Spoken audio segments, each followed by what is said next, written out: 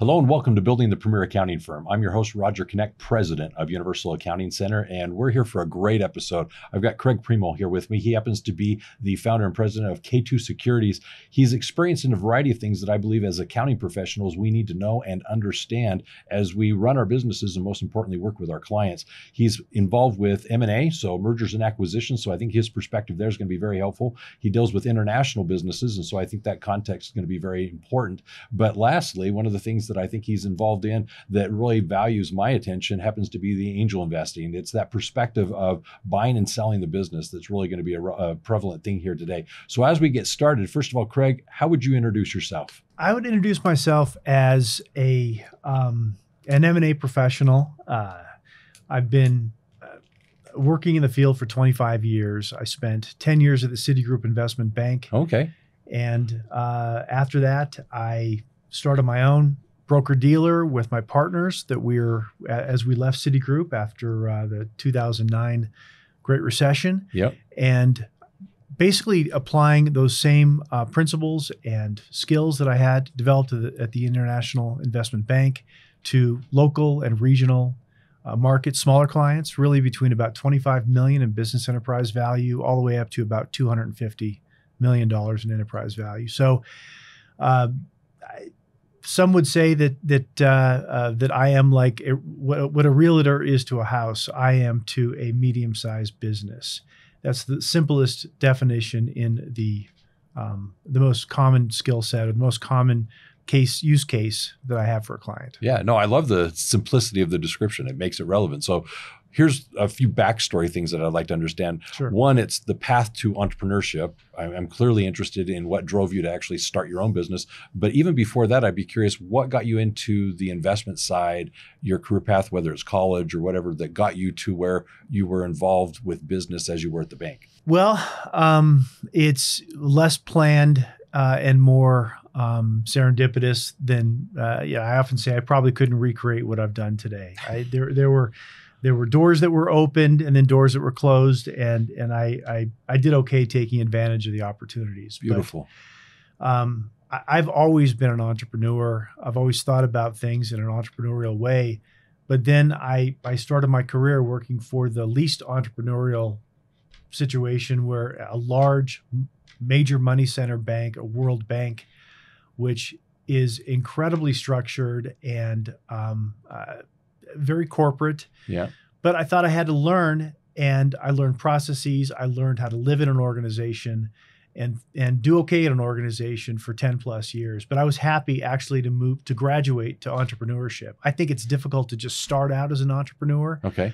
I think it's best to kind of like cut your teeth in a corporate realm, get some qualifications, get some logos behind you where you can then source business and kind of move into it as an entrepreneur. I always think that the best entrepreneurs are the ones that do it when they're in their 40s, and that's what I did. Oh, very good. Okay. Yeah. So that moment when it was, okay, it's time for me to start my business, how did that come about? What caused you to think, okay, I'm going to take that leap of faith, take the risk and do it? Well, when you get riffed with 1,500 other people, reduction in force, 1,500 other people at the investment bank during the Great Recession, it kind of forces your hand. Yes, it does. Which is fine because it was a cush job. I was still learning a lot. I really enjoyed it, but I was kind of getting to that point where it was no man's land, where I had to go all the way. Because in my early 40s, I was thinking I might not be employable pretty soon. Yeah. So I spent one day having a pity party for myself, and then I just picked myself up and I said, now's the time. I'm going to do this. Yeah. And my partners and I formed our own broker-dealer, and I had the skill sets at that point to source business, which is the most important thing in my business. People much smarter than me that aren't able to source business, I've seen them fail. Yeah. Now, when it comes to being an entrepreneur, a lot of my listeners, I think, can relate. It's not that they were longing for it, maybe wanted to have it happen when it did. Right. There's something that maybe happened in their life, a rift, as you were mentioning, right, that forces us to say, okay, now's the time.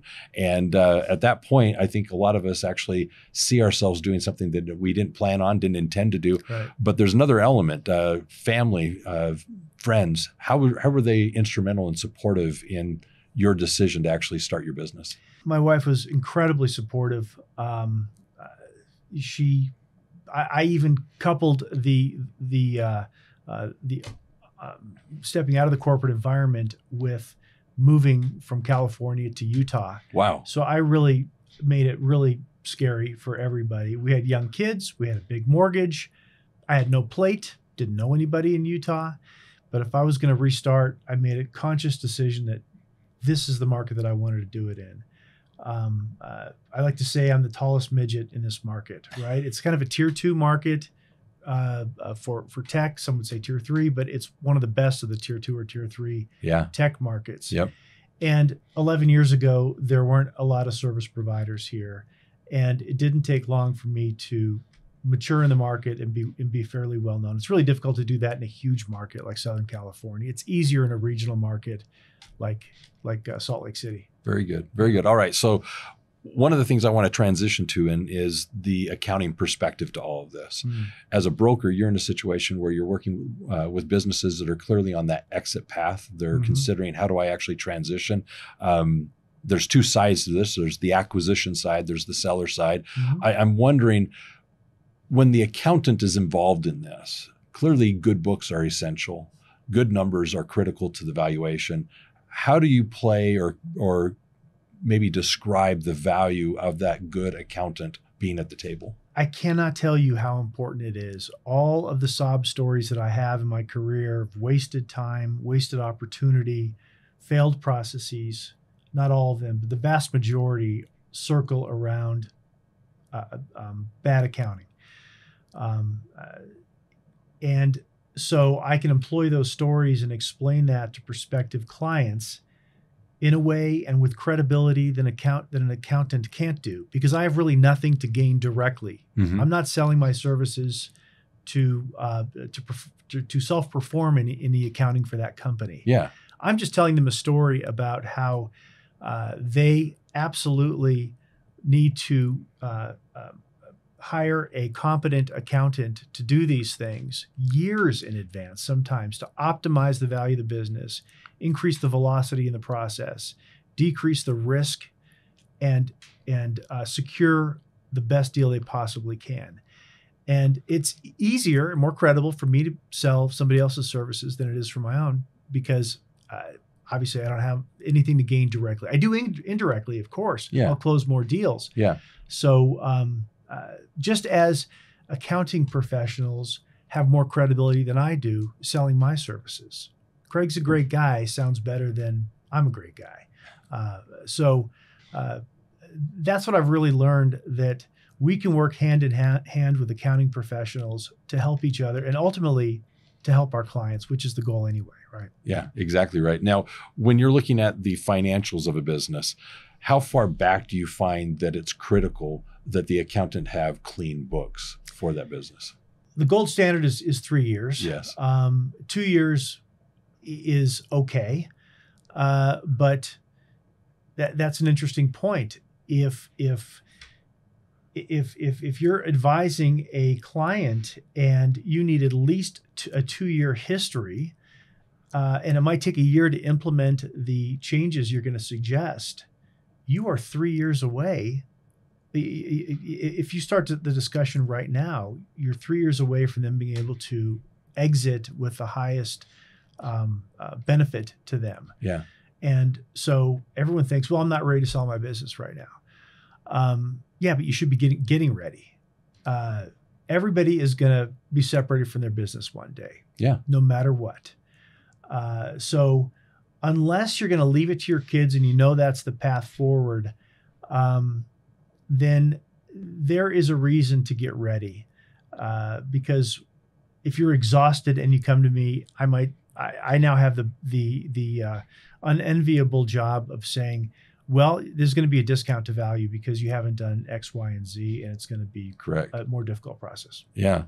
So I'm going to add to what you just shared. I think that runway is long. It's one of those things where a person preparing to sell their business isn't just a 6-month, 1-year decision. It's a 3-year, 5-year process, and there's a positioning going on. One of the easy ways to describe it is oftentimes, especially with smaller businesses, is they're looking at tax mitigation. They're trying to minimize their tax liabilities. Therefore, they intentionally try to show that the business isn't very profitable. And in that strategy, they pride themselves on the fact that we're paying so little in taxes, and that's something that they are happy with. But the problem is it's devaluing their business simply because they're strategically showing it's not making anything. Now all of a sudden you get into the mindset of I want to sell the business, and the converse is true. I've got to start paying taxes. I have to show I'm profitable. I need to show I'm as profitable as I can be. But that's a hard pivot to make in a single year, and the financials can't be 1 year I made nothing and the next year I was very profitable. I've got to show a number of years in sequence of profitability to say, yeah, this business is a cash machine. This business is a very profitable thing that I can now pivot from. So what would you add to that? That is a hard conversation. Well, the conversation is easy. I find my prospects really resist taking that advice. They've leaned on this business for so long. They are comfortable with the risk. I'm basically telling them, pay a bunch of taxes with the hope that's going to add incremental value to the value of your business. And I would say, yes, I have those conversations, but there are some things that they can do where I can explain it to a buyer and recast the financials to show what it would have been like if they did things to maximize profitability, like the buyer will certainly do. And that's completely. You want to hear some kind of examples? Oh, 100%. Okay, got it. All right. So let's say they own the facility, right? And there is a lease rate between the facility and the business. Let's say they're paying themselves a salary or not paying themselves a salary, right? Those things have to be adjusted out, right? If you are paying yourself, I guess you really wouldn't do this. This would be silly. But if you're paying yourself much more in a W-2 than you should, well, there's a recast opportunity there. Maybe you have family members that really aren't working in the business, but you're finding a way to pay them through the business. Those can be recast. I can explain those things. Yeah. There are other things that I've seen prospects do that are unexplainable, and they are not just red flags, they are stop signs. Okay. Right? Really playing with accounting, right? Playing with inventory numbers such that you reduce your gross profit and therefore you reduce your profit. And you're building up an inventory in the background that you expect to get value for in the sale. I mean, that is a whole other level that we have to explain to our clients. That will not look good in a sale process. You're basically going to have to explain to your buyer that you're cheating the government flat out. I mean, not just inflating expenses, running some personal expenses through the business. Those things are explainable. But doing something like playing with inventory numbers, that's a specific problem that they have to stop if they want full value for the business. Yeah. Otherwise, they've already pre-sold their business in little incremental ways along the way, and they're going to have to take less for it. Yep. You mentioned red flags. Are there any others that come to mind? Yes. When I engage a client that is a single owner and there is no debt, I'm always afraid to go through these financials because really, absolutely. When there are partners in a business, there is a professionalism that happens. It's difficult for one partner to buy a very expensive vehicle and run it through the business, for instance. Okay. Because the other partner then has to get that same benefit. So they just say, you know what, let's just keep things on the most professional level possible, and let's just make distributions to ourselves. That's the way it should be, right? Yeah. When there's no debt too, you don't have the pressure and the scrutiny of a third party looking through your financials. And so you tend to do things a little bit more aggressively. And so the scariest situation, single owner, no bank debt, because that's a bit of the cowboy where I see most of the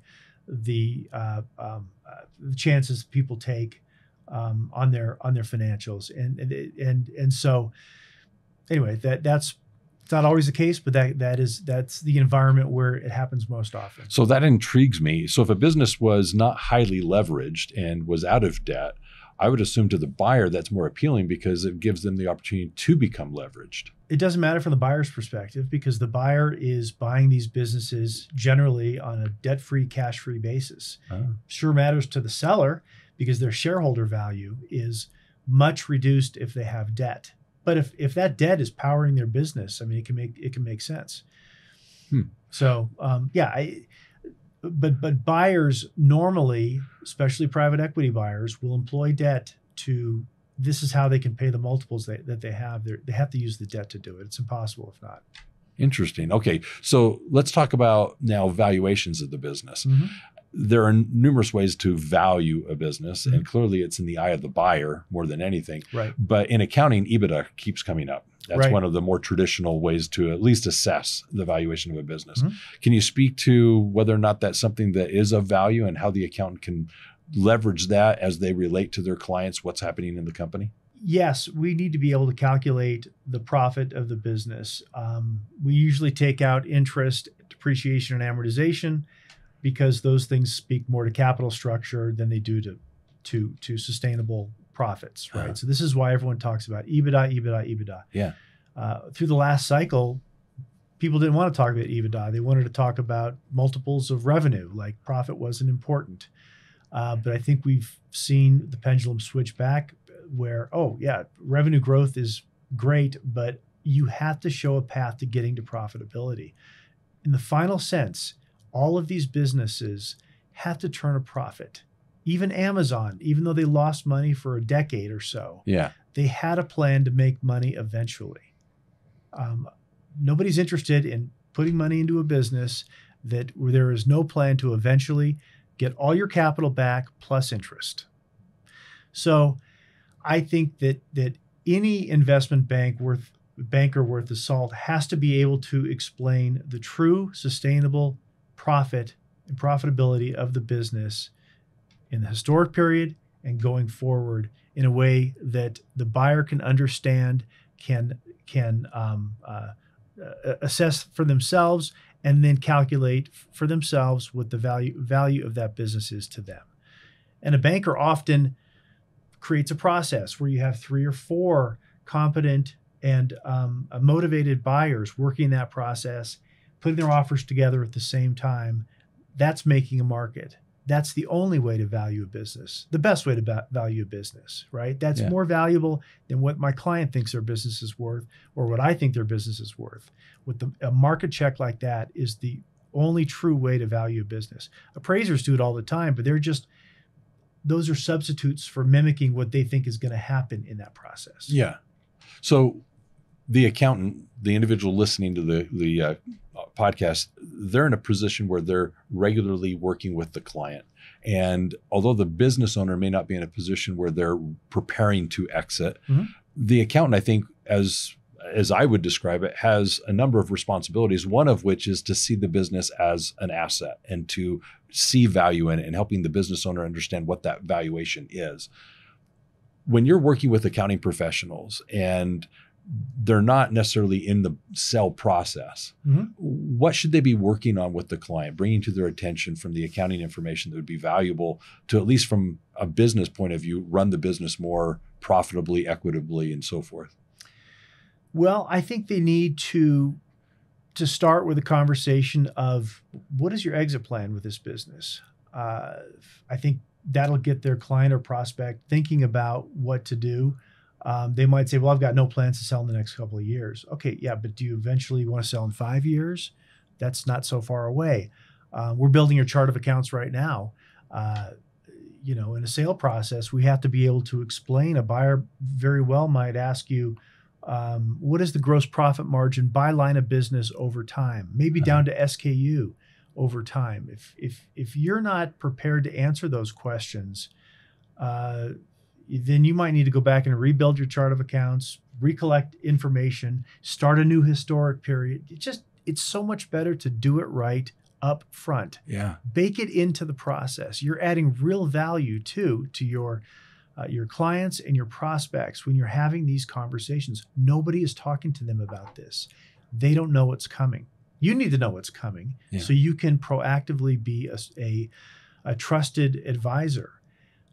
which is going to dramatically increase the stickiness of deepen your relationship, enable you to charge more, enable you to keep your clients longer, and monetize the relationship for the benefit of everybody. I'm loving this part of the conversation because I couldn't agree with you more. One of the things that I think the accounting profession is missing and is needing to pivot towards is becoming definitely more that strategic advisor, more engaged with the business. And your comment that we should start conversations with our clients as to what is the exit strategy, what's the end game. I think it's just a testament to the fact that we begin with the end in mind. We're going to reverse engineer this entire process. If you're wanting a $25 million business, $10 million business, $5 million business, we know what that's needing to look like at a very specific level, and we need to build towards it. And it starts, as you're pointing out, with the chart of accounts and looking at the correlations between gross profit to total income. We've got to be looking at expenses to gross profit. I mean, there's a lot of elements there that we need to be looking at rather than just providing financial reports and trusting the business owner knows what they're looking at and can assess what's happening. We need to get more involved with the client and be, as I refer to it, asking the question, therefore what? We've got all this information, now what? And that then pivots from this historical perspective to more this forward-thinking business plan, forecasting, all these different scenarios. That's where I think it's really creative and fun for the accounting professional, both from a tax advisory standpoint and a business advisory, CFO and advisor level. Let me ask regarding these three roles, and I'm curious what you're going to say. Typically in accounting, we refer to as the roles of bookkeeping or bookkeeper, accountant, and CFO advisor. Your interactions, I'm sure, are with all three as you're dealing with different size businesses. What is it you feel they may be missing in their roles that you could perhaps speak to? Is there anything that the CFO should be doing that you too often run into that they're not, or the accountant bookkeeper? Well, I think it's important for not so much the bookkeeper, because that's more debits and credits. They are focused on a job and they have a big and a very important job. But if you're talking about a CFO advisor or an accountant, these people should be having proactive conversations. We've seen it all too often where the accountant knows how to run the business looking at these financials, but he's not running the business. Yeah. And the owner knows how to run his business, his or her business, but they're really not running it from, they're not taking full advantage of the financials and the reports and the reporting. I think it's crucially important for the CFO and the accountant to help train the owner, to bridge that gap, right? The skill sets of the owner are extremely important. The skill sets of the accountant are extremely important, and there's too much of a divide between those two.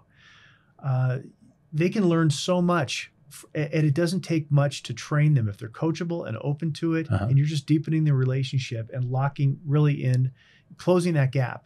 And I think you're going to make the owners better owners to run the business, and in a position really where they can speak to the accounting better, which is so important. Absolutely the language of business. Really some of the most impressive entrepreneurs that I've seen have an accounting background. Right? Interesting. They've got their feet in both worlds. Yeah. And that is like a rock star. The accounting is so important. But we each need to get out of our comfort zone a little bit, and we're each going to be better. The entrepreneur / business owner and the accountant. It makes the job more enjoyable for both too. Yeah. Right.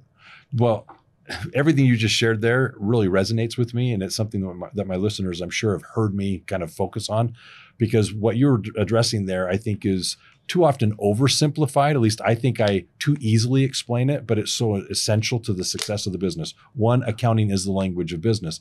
The business owner is very effective at what they do. They're running the business. They're in the day-to-day grind, but the accountant needs to be that interpreter, the translator that takes the accounting information, what the business is attempting to communicate to the owner, but the owner doesn't speak accounting. Right. The accountant needs to then become that interpreter, that translator that takes that financial information and gives it to the business owner in a way that they can use and understand, and therefore empower them to make more informed business decisions. Now they're no longer running it from, say, a wisdom or a gut impression. They're running it with more information, and there's a wisdom about that. And all of a sudden, the business owner is able to make better decisions because they have accurate information. And then all of a sudden, the creative space comes in. It's that, okay, here's what we know has happened in the past, the last 6 months, 12 months. We've got some trends.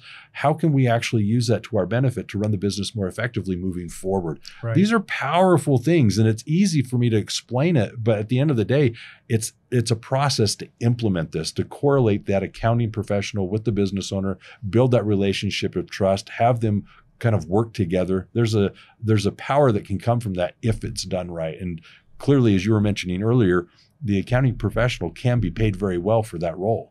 I think it reduces burnout for the accounting professional too. I mean, they are really so important.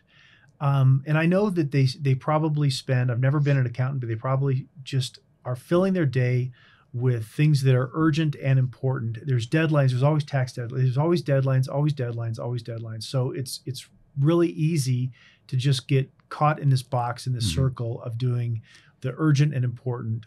Well, they're doing the things that are urgent, I should say. But this coaching between them, the closing the gap between them and the business owner is super important. Not for today, but it is for the longer haul, a year, 2 years, for the sale of the business, certainly. And I think it enriches the experience for both parties too. So I'm a huge fan of the marriage really between the accounting department and the owner of the business, because that is a powerful combination. Beautiful. Let's talk about tax for a moment. I don't know what you may have here. There's a distinction in my mind between a tax preparer, the one that's actually doing the forms, filing on time and being accurate, but there's that role of the advisor, the more planning type role of the tax professional, where they're coming in and taking the strategy to the business owner of, here's what we can be doing to minimize, mitigate some tax liabilities. It's a proactive approach to the tax throughout the year. Do you get very involved, and is that interesting as it relates to the sale of a business or looking at the company as to its tax strategy? Yes, I see this so often too in my own personal life, because I own businesses, and we all, and accountants are the most guilty of this, I really think, spend a lot of time in the rearview mirror and don't look through the windshield. We're not looking at the future. And that future could just be this year, right? I mean, after January 1st, you've lost an opportunity to save taxes on the prior year. That discussion should be happening in October, in November. There's so much you can do if you've had a big year. You can sit down and say, you know what, let's push some of this revenue off to next year to the extent that it's possible to do so legally. And so, like I say, some things I can easily recast in the financials to honor the matching principle of the revenue and the expenses. I can just recast it. Hey, if you want to prepay your insurance of $100,000 in late December, you can do that. I will be able to match that back to the right year for the purposes of the sale of the business. But that's a conversation you should be having with your accountant. Yeah. So you can actually take advantage of that. And the tax savings, more than covers the cost of the relationship between the two. So you're paying for yourself in spades as an accountant if you are able to provide that sort of value and coach and teach your clients. So I would say it's the proactive discussion that you can have with them and really, really understand their business. If these accountants can really understand the business of their clients, then they can prompt questions and be curious about different strategies and work through that in October and November. Perfect. One of the things I really appreciated about what you were sharing is the fact that there are these different strategies. And as a business owner, they want to find out what strategies are. I was very frustrated in running the business just to simply work with a preparer, someone that was just going through the motions of filling in the forms and filing them in a timely manner. Clearly, I'm grateful that it's done accurately and timely. But what I'm looking for is, can someone help me more strategically run the business, not as I'm running it from a profit point of view, but from a tax point of view. And so that tax advice, that strategy, it's very insightful because they see the business a little differently than I may, and that perspective matters. So I'm like you're describing, they pay for themselves in spades, and that's very helpful. As it relates to M&A, I'm just curious, what is something that someone misunderstands about what your business is, what your role is? I think that sometimes people give us too much credit for being able to sell and explain away a problem in the business. People that are buying $50 million businesses are at least as smart as me, probably much smarter. And I always have to deal with them on a credible basis. There's not much I can do other than explain what has happened in the past and sell the future, right? Sometimes people give us too much credit for being able to, this is all about messaging. You need to message this differently. No. These buyers are smart. We have to treat them with respect and credibility. And that goes back to visibility and providing a data book or providing a portfolio that they can use to assess the business and then build their valuation of the business, because we don't normally go to market with a price. We let the market establish the price. We cluster the offers together, and then the highest and best offer is compared to what the seller or our client thinks the value of that business is. And if A exceeds B, there's usually a transaction. Very good. I'm going to ask a question here that I'm hoping you've got some insight on. So I'm curious what you're going to share. When it comes to business, one of the things that happens is, from an accounting perspective, is they see their business as their client list. They're thinking a lot of the value just exists in the clients that they have. But as I've worked with a number of firms that have sold and transactions that have happened of accounting firms, bookkeeping businesses and so forth, is that there's three components to it. It is the list. What do you have with regards to the client list that you have, how long you've had the list, the value that they're paying on a monthly or quarterly basis. Those types of things are relevant. But there are two other components that really determine the valuation of that firm. The next is the processes, the standard operating procedures that they have internally to ensure that there's continuity of the workflow, that there's a process that's easily replicatable, so that as the business is acquired, it's ensured that it's going to be followed. There's something there to actually service the clientele. But the second is the employees, key employees, management, basically individuals that are going to ensure that the processes are adhered to and done. And those three things typically rise to the top as to ultimately how the business is valued. Would you add any more or clarify any as to an accountant who's trying to figure out, okay, what is my business worth and what do I need to be working on as I'm trying to build my company? I like what you're saying. And I am not an expert in selling accounting firms, never sold one. Somebody has one, a big one, please find a way to call me and we'll talk. But yes, the first step is kind of the systemization. It's not scalable. It's not repeatable. It cannot be relied upon in the future unless you have that sort of process in place. If you don't have that, if what you have is the value is in the person itself, himself or herself, and that's personal goodwill. Yeah, I can't sell people. Correct. I mean, that's especially when they're leaving. Especially when they're leaving, right? There's a saying in my business. I think there's about 15 million businesses in the United States, and that might be an old number now. Don't quote me, but it's a big number. And the vast majority of those, I mean, maybe 95%, never can break about $10 million in revenue. And that is because you have business owners running the business.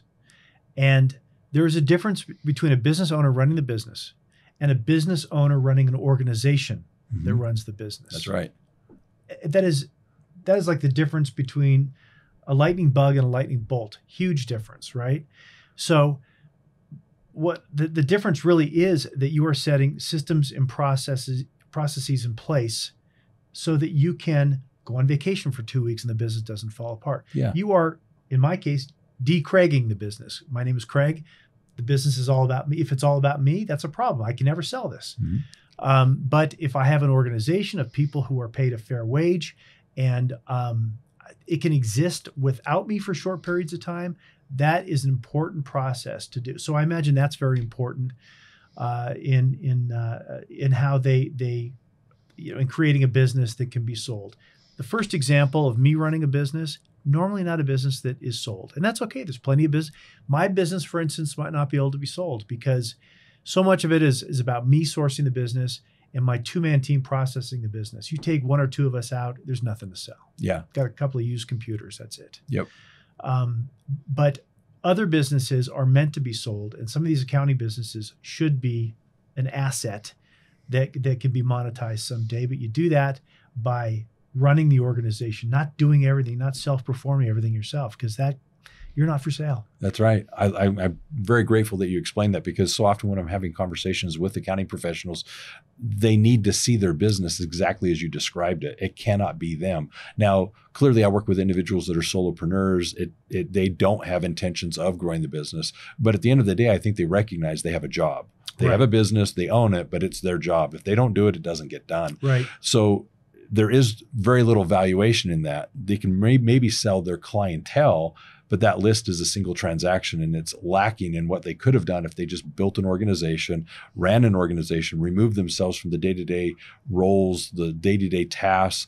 And if they can standardize their processes, get some key employees, they have a business and an organization that would have some value. So I appreciate those little insights. This is going to be another topic that I'm sure you can speak to. The idea is today we have a generational change occurring where many businesses are being sold. People will throw around trillions of dollars as numbers to say businesses are in the next 5 to 10 years moving from one generation to another. Many people are looking to retire and exit. And as these boomers, these people are retiring, they're going to try and get as much as they can out of the business. But more importantly, there's a transaction happening there. And as accounting professionals, we have a part that we can play in these small to medium-sized businesses as they prepare to exit, and most importantly, try to get the biggest valuation that they can out of that transaction. When an accountant is marketing their services, trying to go out there and be a unique business, what recommendation would you have towards either niching their services as it relates to these transactions occurring, acquiring clients that are the buyers of these businesses and meeting their needs, helping the businesses that are selling, helping them go to market? What do you see from an accounting perspective as it relates to the opportunity that maybe the next 5-10 years affords us? Well, I think that there are, as the economy gets more mature, there are more and more transactions that happen. And this silver tsunami, or whatever they call it, where all the baby boomers are retiring, we're kind of at the tail end of that now, right? I mean, we used to talk about 17,000 are retiring every day. So 1,700, anyway, a large number. I don't remember what they used to kick around. It must be 17,000. But I think that if they can present themselves as a partner with this business owner in maximizing the joy in their life with respect to the business of, we're going to take care of these services so you can be unshackled, do what you do best and what you enjoy most in the business. And if there is a terminal value for this business, we're going to help you increase that and monetize it when the time is right. But you don't start getting the business ready when the guy is exhausted and you have to back up and do all of this change out to make it ready to get to the point where he can run a process. Because often what we found is that when an investment banker comes in and they say, all right, we need to get ready for the sale of the business, he is often interfacing with people who already are working 50 hours a week. And are skeptical about the process because maybe that accountant might get laid off at the end of the process as the buyer brings in their own accounting team. Mm-hmm. So I just think that you should be thinking about these things ahead of time before you hire your accountant or when you hire your accountant. And if you just simply add these tasks to that the accountant's role early on, then after a couple of years, it's all done, and it doesn't have to. You don't have to go back and redo it again. And you also put the accountant in a position of saying, you know what, I am an important component in this, and eventually, when they sell the business, I'm going to be the most important person in this process. And I tell my owners, reserve at least 1 year's salary for each accounting professional because we're going to work them very hard and they need to have a payday here. If they're not an owner of the company and they're not getting a payday, it's going to be very difficult for me to keep their attention. Yeah. So let's do it early. And even if we don't do it early, if we do it early, you got to pay out a bonus. And if you don't, you might have to pay out a double bonus. So you brought up one of the things that I think is very relevant to the accountant. They're wondering, okay, with all this stuff going on, it's clearly not my business. I'm Right. the accountant and I'm watching this stuff all happen. Am I running the risk of losing a client and running out of business simply because of the transaction? What could I do as an accounting professional, the tax preparer and so forth, to ensure that in the transaction, I'm retained by the buyer, that I'm a valuable element as to the business model, that I don't want to be that expendable part. They're going to want me to stay on. I'm not sure that's the right focus. Okay. Because you may not be able to control that at the end of the day. There are private equity groups I know that, as a matter of course, they're like, it doesn't really matter. We're replacing the accounting, the auditors with our auditors, no matter what. Yeah. Right. So there's nothing you can do. I would look at it slightly different. Okay. I have conversations with accountants all the time, and I try to convince them to introduce me to their best clients. Yeah. And no one's ever said this to me, but I'm thinking they're looking at me saying, why would I introduce you to my best clients? You're going to sell them, and maybe it'll be more work for me in the short term. I can make more money, but then I lose my client, right?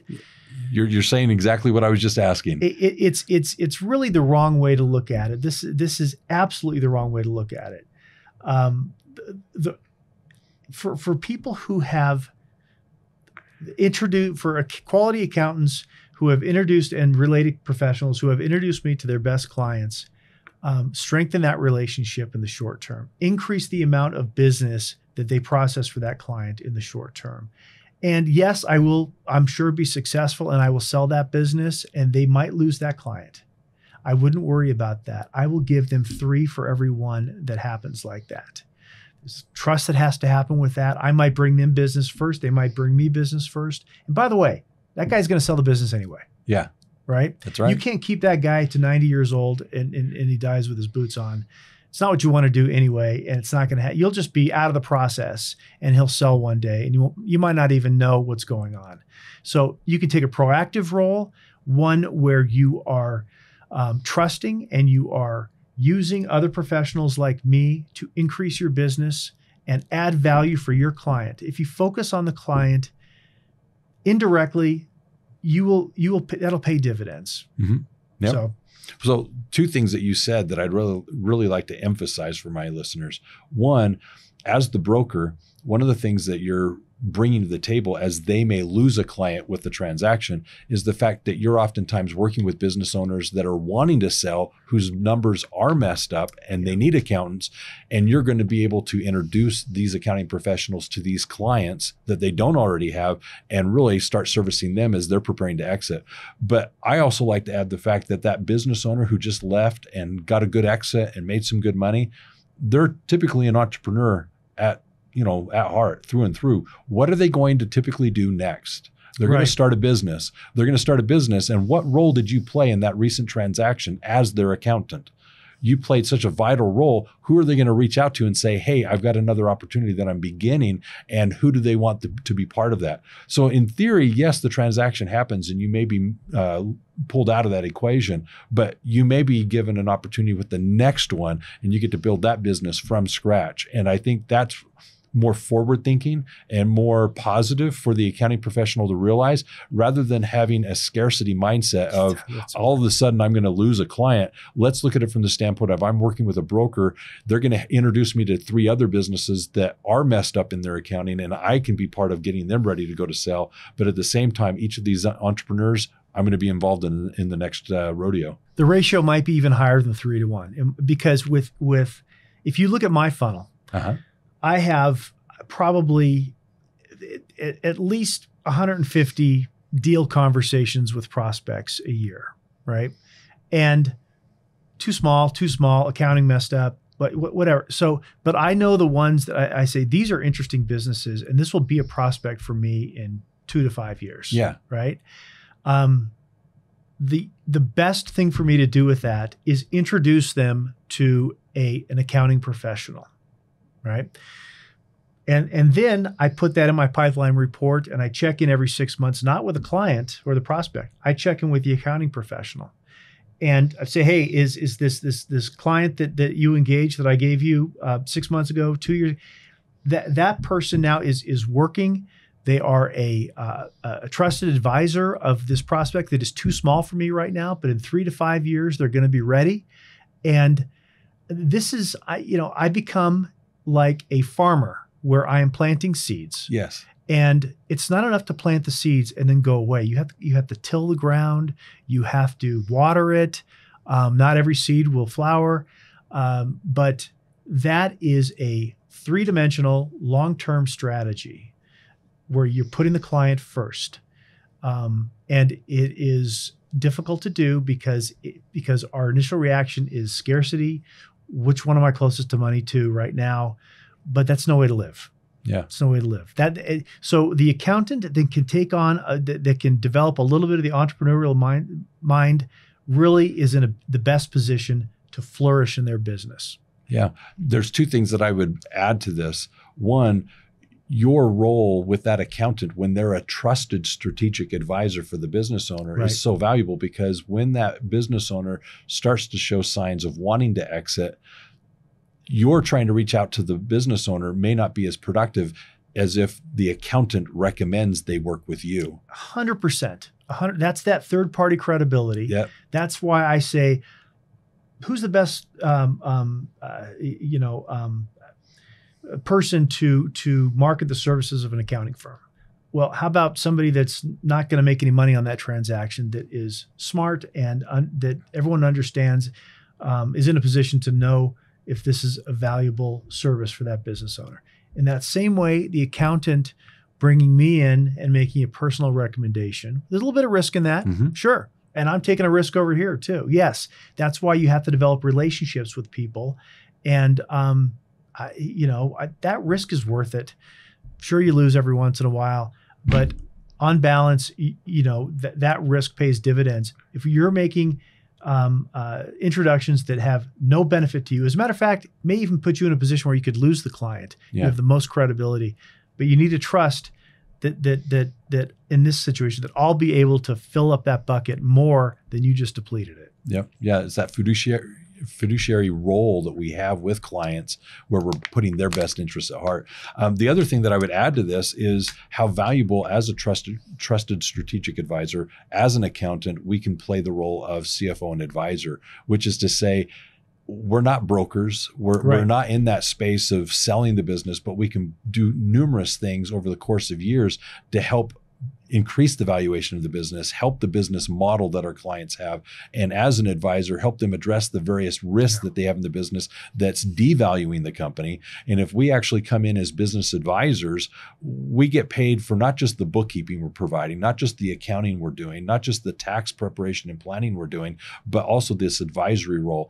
There are numerous ways for us to be bringing revenue into our firms, and it's each of these independent services that compound. The bookkeeping services, that's a commodity.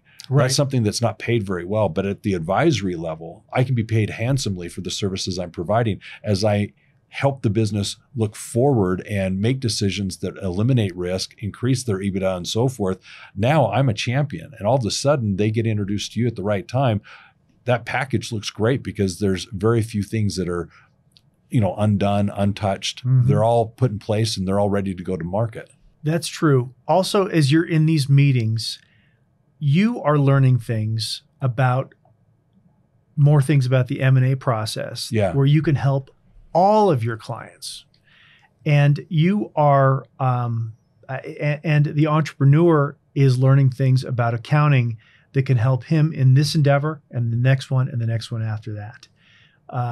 It is really how you build a career and a money-making machine that adds value in your community too. Because so much of this is sure, it's about money too, but it's also about production. It's also about producing something. Humans are meant to produce, right? Working dogs, if you had like a Australian Shepherd and you never took it for a walk, it would tear the house apart, right? They want to work. They want to be out there. Yeah. Horses are the same way. I think people to a large extent are that same way too. Yeah. And so I think this adds to the joy and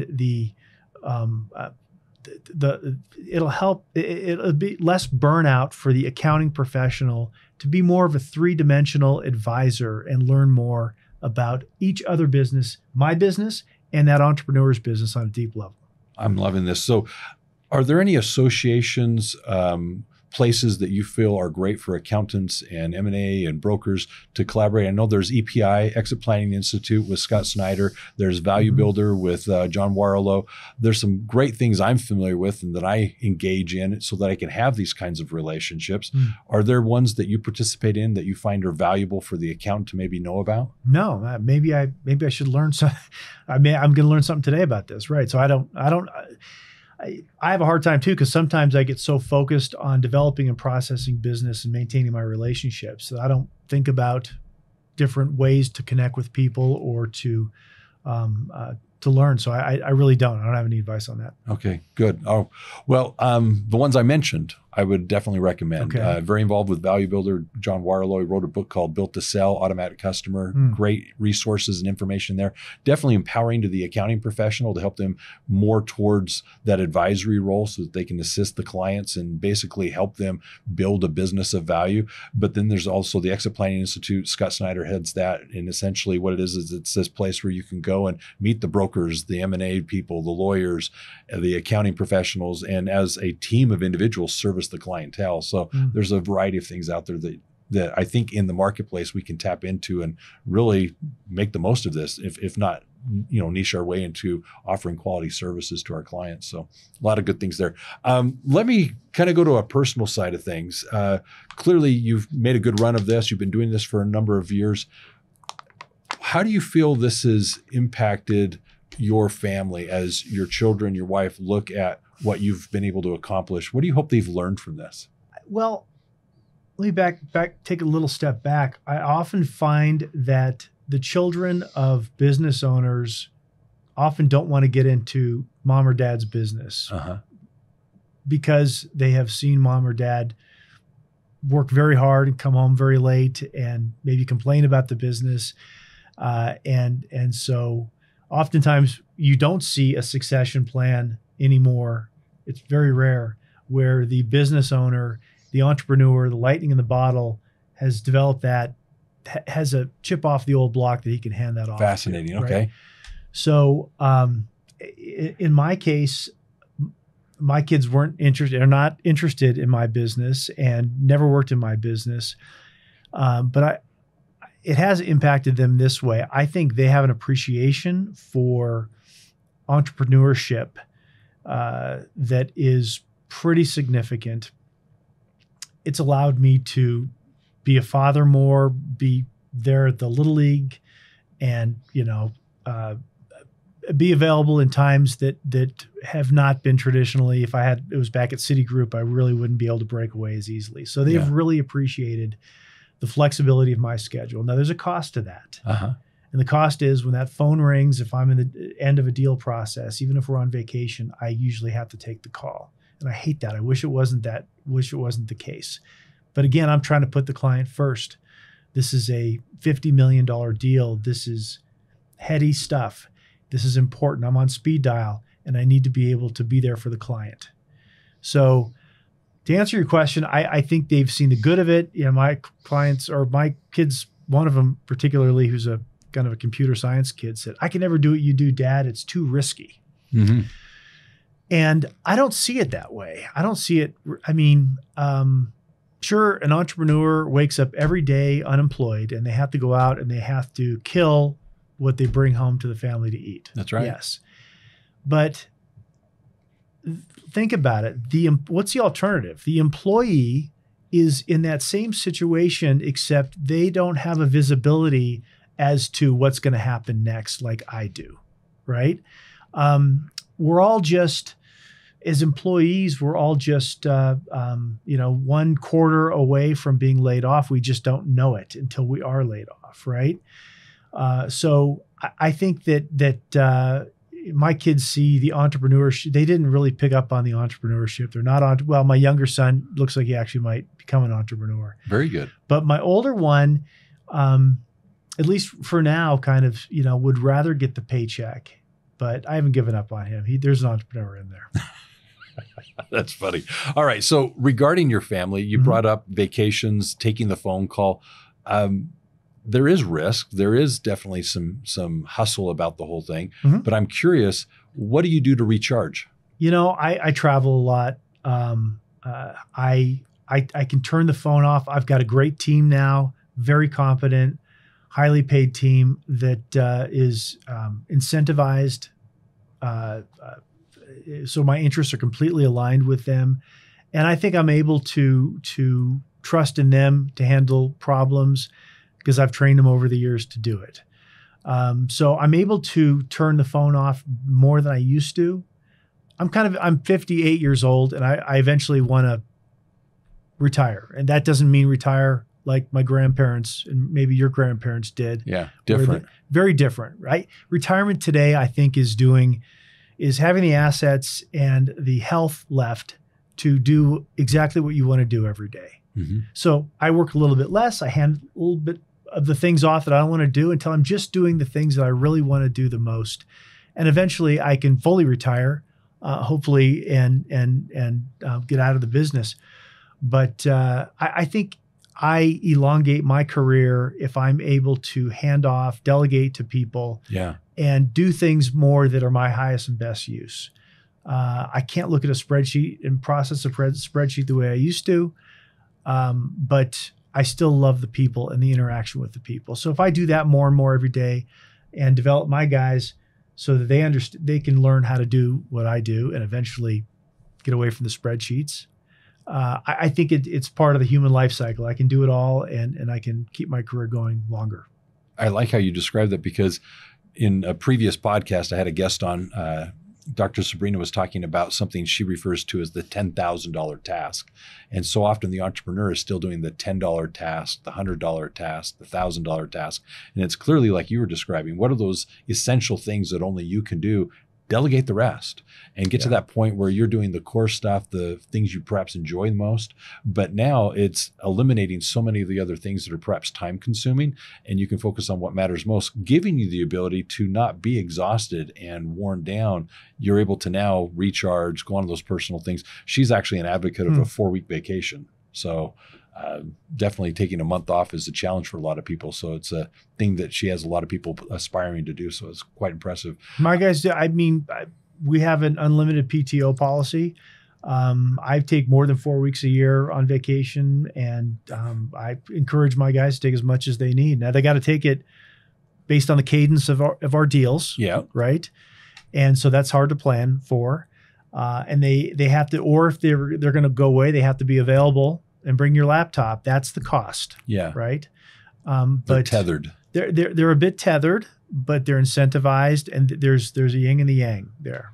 I'm old enough that I actually remember when it was a Nextel phone. kind of a walkie-talkie type of phone that you would beep and it would just chime into the other person. And it was fascinating to me because it was different than a cell phone. It wasn't you dialed and it rang and I could choose whether or not to send it to voicemail. It was a walkie-talkie of the sorts that it just pressed the button and they were talking now. Right. And that being very much tethered to the business, I carried that around. And initially it was pretty impressive. I'm in management. I've got this phone. It was high tech. I could carry it around and, it turned heads and it was interesting because it wasn't a phone call where the ear was hearing it. It was more speaker phone kind of thing. So everybody was hearing. Yeah, that was fun for a moment. And then it became this tether that I was quite burdened by. But anyways, the business went from an 8-hour shift, 10-hour shift to 24/7. I was my management was calling me, Saturdays, Sundays, nights, evenings. So it was just pretty interesting. But sometimes that's that trade-off if you're going to have this unlimited PTO policy. So I got to do better at that. I could learn from that statement. I got to do better at turning my phone off, go on a silent retreat or something. I don't know. Yeah. Well, I think we can all do that. All right. The next thing is regarding your vacation. You said you travel a lot. Favorite place? Where do you like to go? I love Latin America. Okay. I think it's incredible. I spent a couple of months in Mexico City, doing my job Q4 of last year. And I love new places, and I've just found that the food and the people are terrific. And it's also easier to work in Latin America than it would be in Europe because the time change isn't as dramatic. Yeah. And I've often thought that retirement might be fun out of the country. And so I'm always looking for, how I can transition, where I can transition. I mean, through the pandemic, we saw all these people, these digital nomads, and I wanted to do that a little bit and see what that was like. So expats, are you in that community?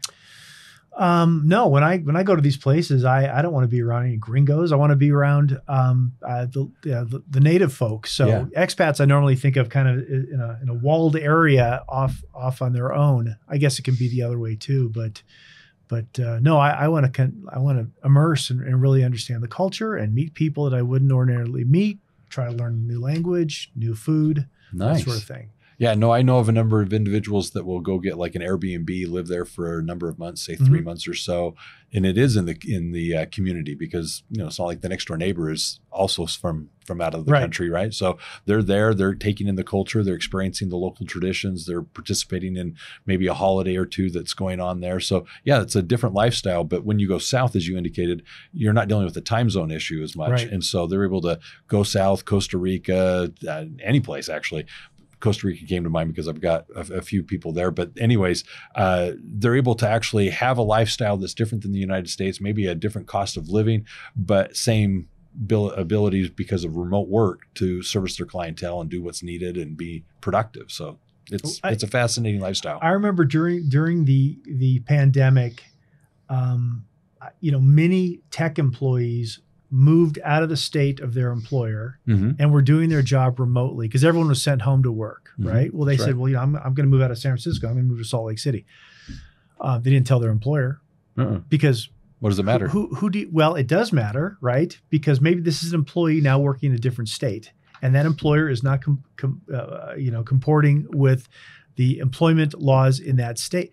But it was weird because these employers had no idea where their employees lived. So a couple of my clients said, you know what? Every year we have if they're remote, we have our employees attest. We want to know where they live. We need to attest to where you live right now because we need to comply with the local, state labor laws. So I just thought that was it. Nobody ever thought of that before. Well, I was amiss, and you called me right. It does matter. The ability to do the work, perhaps not, but the compliance issues do matter. And for my own company, I'm experiencing this.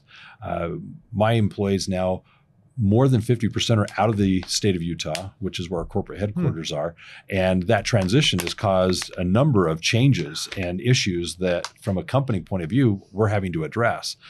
Just providing healthcare to our employees has become an issue now. So these different things that used to not be important or things to deal with, I'm now having to address. But it even goes further when you start to go internationally.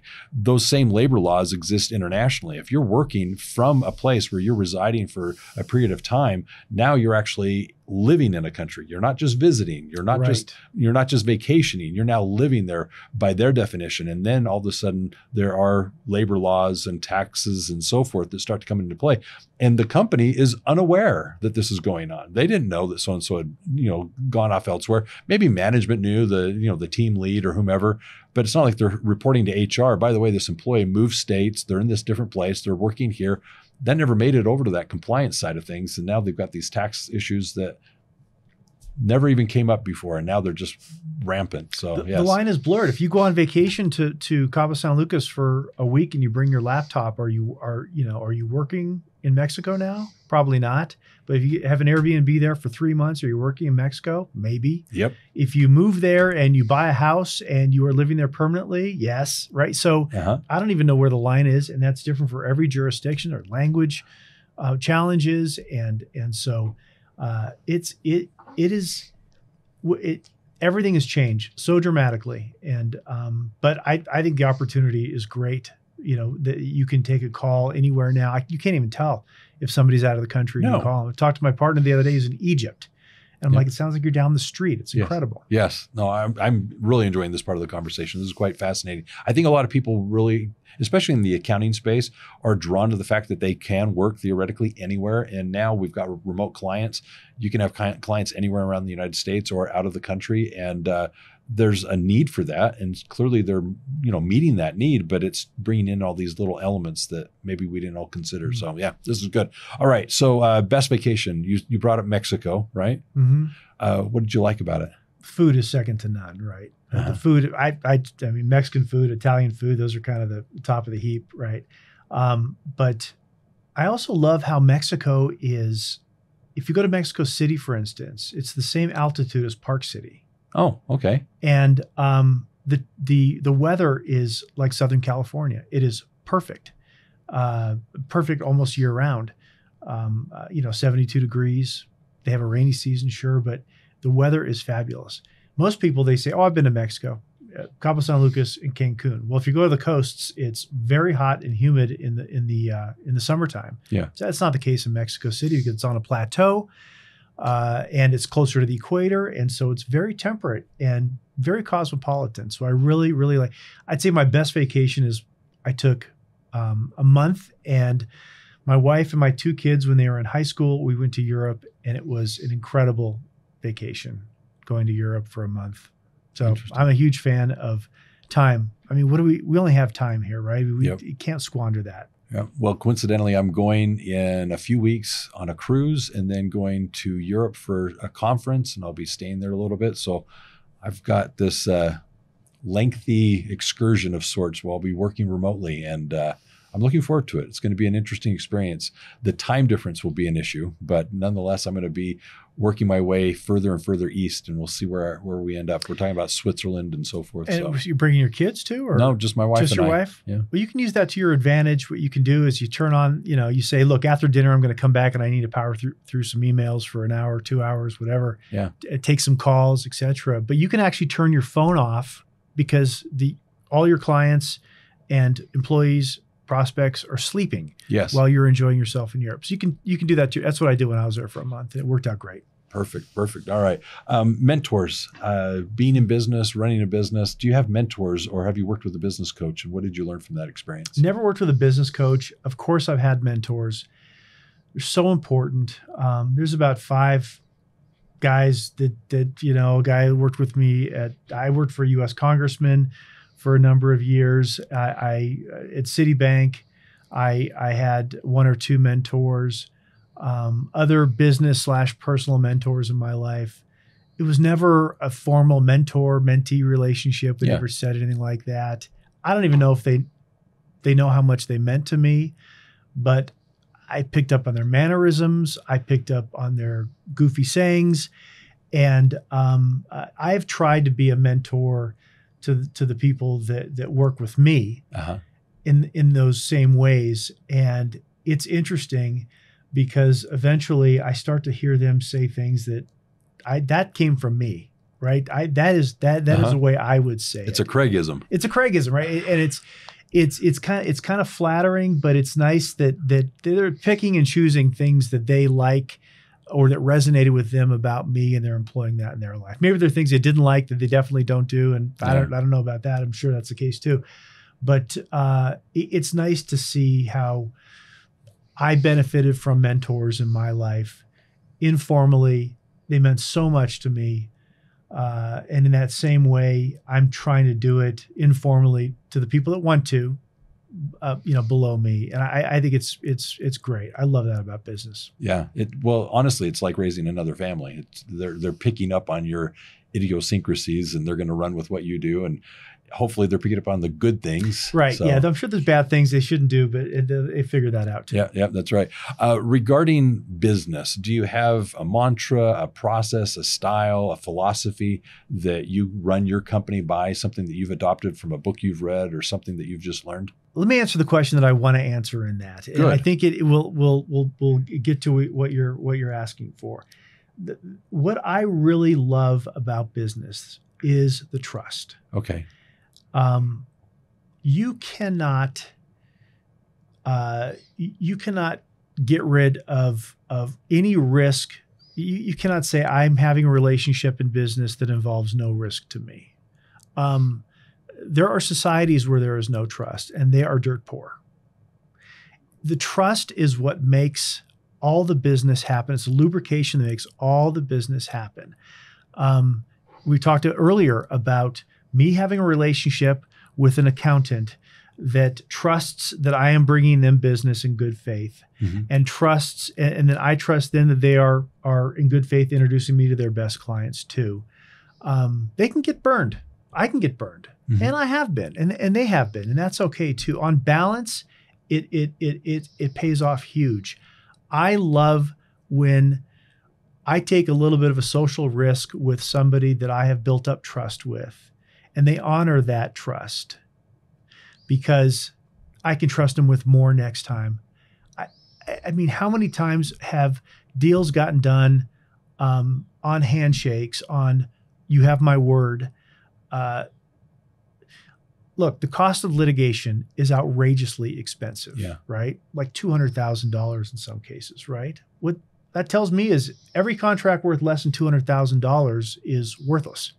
You can't rely on the enforcement, on the judicial system to square it, because you're going to spend it all with attorneys anyway. Yep. Right. So I run my life, and I have my business philosophy where I trust, and I also make myself trustworthy too, because really, when you have a contract with a client, this is just a way to assess whether they're trustworthy, right? We have a very important long contract with a client. Let me sign that. I'll sign that right here. Well, okay, he hasn't even read it.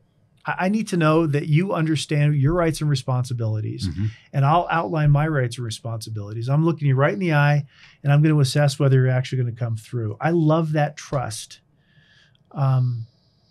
because people have trusted me. They've written checks they didn't have to because, well, that I couldn't force them to, simply because we had an agreement, not a written one, but a verbal one, or maybe a ethical one. So the trust in business, it works in the United States. It makes all of this possible. It doesn't work elsewhere. A lot of places don't. It probably doesn't work in the Soviet Union. There's corruption rampant in South America. I know that their poverty, a lot of it is as a result of that lack of trust. Yeah. I really appreciate you bringing up this issue of trust, because someone's word is their bond matters a lot to me as well. I'm shocked by how many people agree to something and then later try to wiggle their way out of it. And yet it was clear what was expected. It was very, very well explained what was going on. And yet so often everyone wants the get out of jail free card at some point. And I appreciate you bringing up this idea of trust, because it runs rampant in a number of societies where it doesn't exist. Yeah. And so, I really appreciate it. And there are examples of that where you can get burned and people try to weasel out of it like that. But think of all the times where somebody has had an opportunity to hurt you and they didn't. Yes.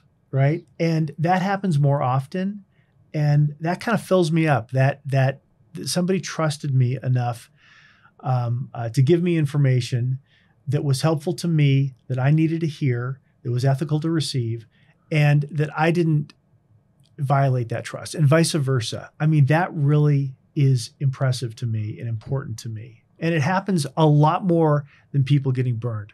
Well, think about with Airbnb, right? yes. Who would have thought that you could trust somebody to go into your house and not walk out with your 36-inch television, right? I mean, if I would have told you, hey, we're going to let somebody stay in your house and they're not going to really steal any, I mean, it turns out you can kind of trust people to get in somebody else's car in an Uber, and the trust makes all of the business possible, and we see it every day in ways that we don't even really recognize. Well, I'm going to take it a step further, and I realize there are exceptions to this, and I realize that there are evil players in the world, but our society, like you're describing, is built upon trust. When I go to buy something, I trust that the metrics are exactly what they are, that if I buy a pound of something, I'm getting a pound of something. I'm trusting that when someone makes me a meal, that it's someone making me a meal and it's been produced where I'm not going to get sick. Right. You know, they followed certain protocols to make sure I'm not going to leave there unhealthy. There are so many examples of how our society, our monetary system, the fiat currency that we're on, is based on trust. We each believe that this value is equitable for both of us to transact in. Right. And so there's a lot to be said with what's going on as it relates to our economy, our culture, our relationships. There's a good underlying bit of trust. Unfortunately, it can quickly be brought away, but right now it is what sustains the economy and the relationships we have. So I really appreciate you bringing that up. So thank you. All right. So here's where I could do something that's kind of interesting and fun. I'm going to put the conversation in your hands. I'm going to offer 4 topics and you get to pick which we're going to discuss. Okay. Okay. So as it relates to business and so forth, is it faith, music, with regards to work-life balance, that whole idea? Do you have one in there that you think resonates, that you feel is relevant to our conversation today? What are my choices again? Faith, music, work-life balance, and I'll throw in another one, love. I would say love. Okay. What is it that is passionate for you, that you love, that you feel drives you in your business, in your relationships? I am so impressed with how the business enables people to live their lives. I remember when I sent my wife and I sent our youngest son off to college. I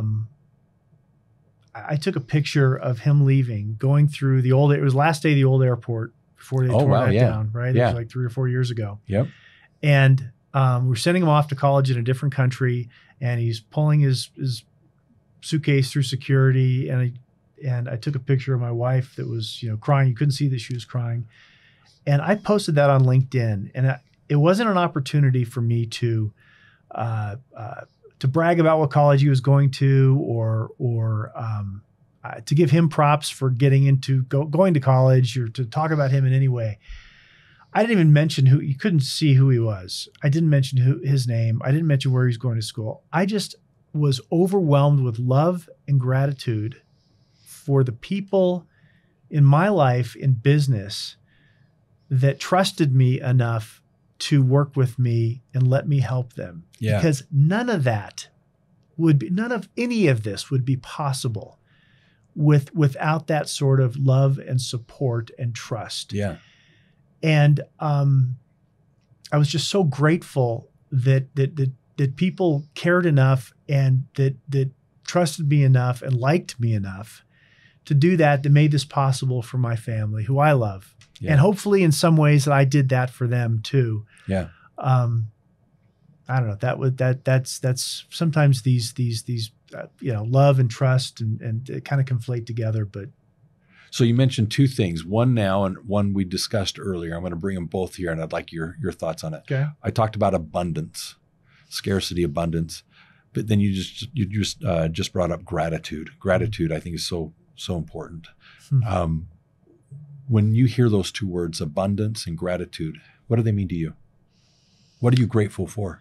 I'm grateful for my family. I'm grateful for the skills God gave me to have an enjoyable life, to help other people, to be productive. I'm grateful to live in the present, which is very difficult for me to do. Yeah. It's extremely difficult, but it's the most important way to actually live. I spend a lot of my time, or I have, and I still will in the future, and I try to do less of this. Regretting things in the past, and worrying about things in the future, and having general anxiety about all these things. So the acronym is worry, anxiety, regret, war. And I try to not do any of that. I try to live in the present as much as possible, because the only gift that I can give you, the only gift that I can give anybody I'm talking to, is to really, really be here. And it's difficult, as we've talked about. Oh, you've got to be available 24/7, be able to take your client's call at a moment's notice. And there have been times I have cheated myself and my loved ones out of being with me, because I have a hard time toggling between business and personal. Yeah. Right. So it's a modern day challenge with the phone. I love it and I hate it, and I'm sure you do too. Yeah. Right. Well, the thing that you just touched on is something that I speak to quite regularly. It's the idea of being present. It's where I get my mental sanity. And this WAR acronym that you just brought up, I think is very valuable. That worry, being anxious, regret. So many people, I think, live in those and battle those fights all the time. Worry is living in the future. Yeah. Right. Paying a bill that might not even come due. And regret is living in the past, right? So like, you're just not living in the present. I would hate to add up how much time I actually have spent up to this point in my life living in the present. It might be a very small amount. And I don't like that. I got 1/3 of my life left, and I want to maximize the time in the present. Yep. Stop and smell the roses. Right. That's right. Okay. That is hugely important. Okay. So I'm going to now do some rapid fire questions. Okay. And they're just quick. You just pick and you let me know. All right. Star Wars or Star Trek? Star Wars. Money or fame? Money, for sure. Read a book or watch a movie? Read a book. Disneyland or Disney World? Never been to Disney World, so I'd say Disney World, because it's new. Okay. Drive or fly? Drive. Love road trips. I love it. I'm going on one here real soon. Breakfast or dinner? Breakfast. Very good. I like it. Okay. This has been an amazing conversation, Craig. I really appreciate this. Here's what I'm going to do. I'm going to kind of wrap some things up here. And as I wrap them up, I'm going to come back to you for a closing thought. All right. And just kind of have you put the cherry on top of all this. But for my listeners, here's what I'd like to do. First and foremost, Craig has offered, if you'd be interested in connecting with him, communicating with him, talking to him, he's offered to actually do so. You can go to his LinkedIn description, connect with him there. He has his contact information. And then reach out. He'd be more than happy to answer any of your questions, particularly as it relates to business and, most importantly, your clientele. So if there's something that he can assist with as you're trying to actually be that trusted strategic advisor, reach out to Craig and make those connections. And whether it be personally or professionally, he's offered to offer some time to actually address those things that you're dealing with. And hopefully from this, maybe see where we can maybe help one another. And that'd be very helpful. The other thing I'd like to do is quickly as a summary, or actually before I go to the summary, mention one other thing. There were a number of topics that we brought up today that I think you would actually appreciate as a listener, going to the books, Your Strategic Accountant, and also the book, Your Profit and Growth Expert. Each of these books actually address a number of the things that we were talking about today as it relates to working with your clients, beginning with the end in mind, servicing them to actually build a business that's an asset that has value, and what it is you can do as an advisor to assist in that capacity. That in addition to the compliant work that you're doing as an accounting professional, what is it you can do to step into that role as an advisor and actually help your clients basically run their business, work on their business with your assistance. And the thing that's most important here is the fact that you're able to get paid what you're worth providing these additional services. So go check out the books, Your Strategic Accountant and Your Profit and Growth Expert, and get that information there.